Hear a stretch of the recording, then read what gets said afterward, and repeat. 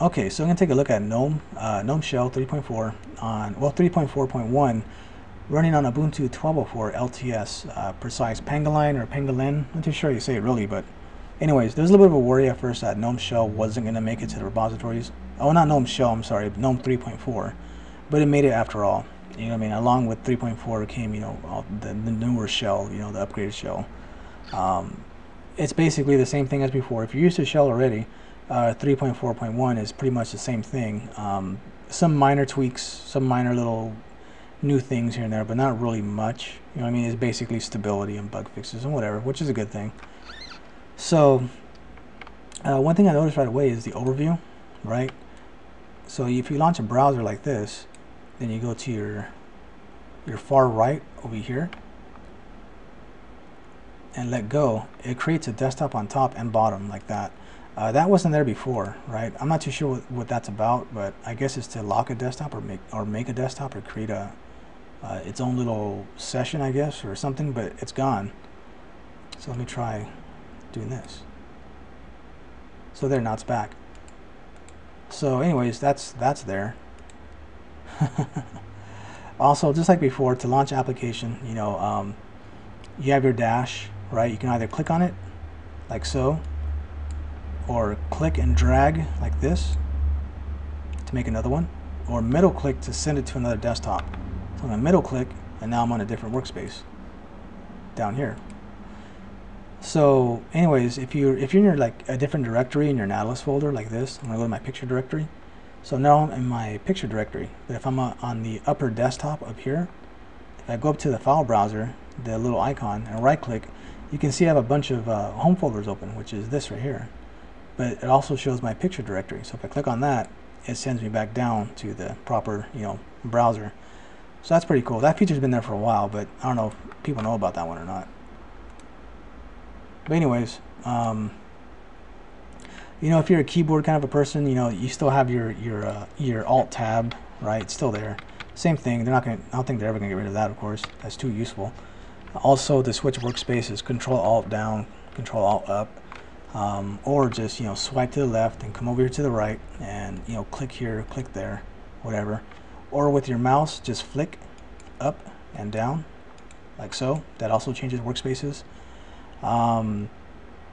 The mouse wheel, if you can zoom like this on certain applications to bring them forward to kind of see what they are. That's been there for a while too. So anyways, close that off, close off. Okay, and some new stuff that I've noticed as well is certain applications are integrated to the top, what's it called? The panel, I guess. It's more like kind of like a global menu. You know what I mean? If you click up here, you have these little drop-down menus, like sub menus and stuff like that. Only on certain applications, not all of them, just a handful. Hopefully, you know, that'll be more applications will be, you know, supported later on. And of course, if you don't like it, you know, shell being shell, I'm pretty sure that someone's going to write an extension that will get rid of it, that feature as well. You know what I mean? So that's pretty cool. And like before, you still have your notifications at the bottom. If you right click and remove it, see what I mean? You still get your little notifications. That's something I really like about Shell, is the notification system. That's really good for workflow for me. You know what I mean? If someone IMs me, I can see what they said, and I can message them back right away if I'm writing out a document or if I'm browsing a web or whatever. It's really good for workflow. I do like it a lot. But anyways, that's still there, of course. And pretty much in a nutshell, that's pretty much it, really. Your applications overview is still the same. You know what I mean? You can either click this little bar right here to move it up and down, or like before, you can get the mouse and flick it up or flick it down like this. I like that better. You know, it's quicker that way for me. Or just your mouse wheel or your submenus like this. You know what I mean? And also, just like before, you can type in your name of the application and find it first. You know, find it that way if you want to, a little bit easier. But yeah, I guess one thing I would like to see improved on, I guess, is the overview. The default overview is what I'm trying to say.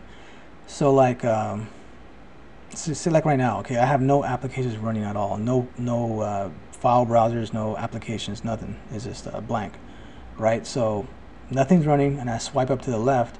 and right away it shows Windows, right? Windows applications, but there's nothing there. So I would think, you know, the default action should be applications, right? That would make more sense to me, right? So if I have nothing running and I swipe up to the left, the first thing I should see is the applications first. But if there's a window open, then that's fine. You know, if I swipe up to the left, then sure, you know, why not have this first so I can do my thing and move it around. But yeah, that's one thing I kind of wanted to hope to see kind of like, you know, improved on. Maybe there'll be an extension or something. That's one thing I do like about Shell. You know, default Shell's kind of crappy, but you know, luckily there's a, you know, extensions. You know, you can modify Shell to your liking to a degree, not necessarily as much as Gnome 2, but you know what I mean. It's there. Some customability is there.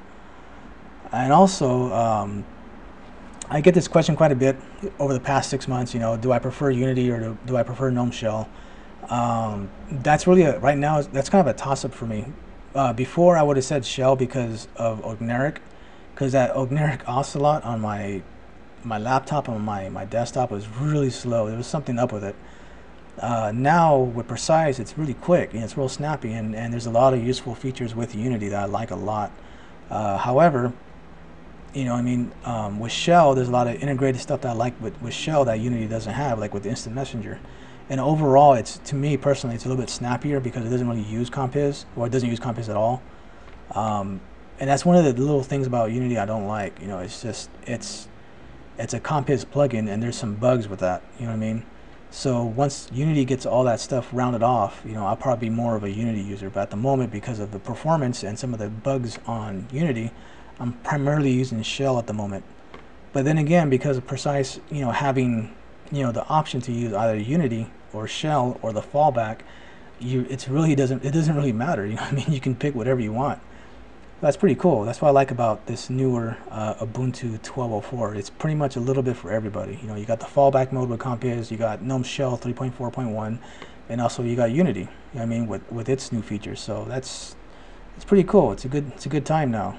Not like before, when pretty much everybody was like scared and not knowing what they're gonna move to and what they're gonna, you know, what distro they're gonna try next or whatever. You know, it's finally starting to, you know, work itself around. Bugs are starting to get squashed. There's a lot of improvements going on. You know what I mean? So it's kind of a good place to be at right now. So that's where I'm kind of staying for a little bit. So anyways, that's it for now, and I'll see you guys later. I'll probably do another video on the fallback mode in a little, probably like tomorrow or something. So anyways, see you guys later.